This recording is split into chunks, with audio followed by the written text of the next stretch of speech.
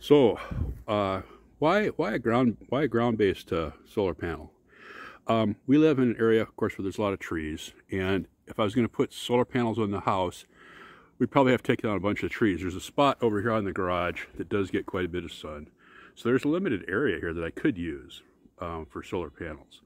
But I'm not going to go on the roof because it would be unhealthy for me to go on the roof. And we're going to probably get a new roof someday in the not too distant future. And I don't want to have to, put both in solar panels on the roof and then take them off to put on a new roof and all that mess. So the other thing is starting small and building up over time. Not only does it reduce the upfront investment, but it also is a learning opportunity for me. I don't really know when I started. I don't know what I'm doing really, but if I make a mistake at this stage, I can correct it and or not make the same mistake again. So I can I can add stuff over time.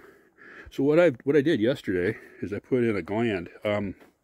This is a thing, this little white thing here, is something that they make. I think they make it mostly for RVs, of people that want to put a solar panel on their RV, and it's designed to attach firmly to a flat surface and has attachments for two cables, which is what you have for solar.